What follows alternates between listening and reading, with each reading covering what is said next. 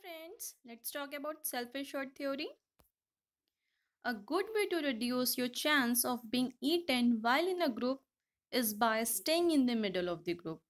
This works at the level of the individual, but it is obviously not possible unless it is a part of a group.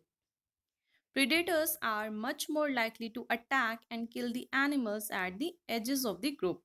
So, by selfishly putting yourself in the middle, you will probably not be attacked.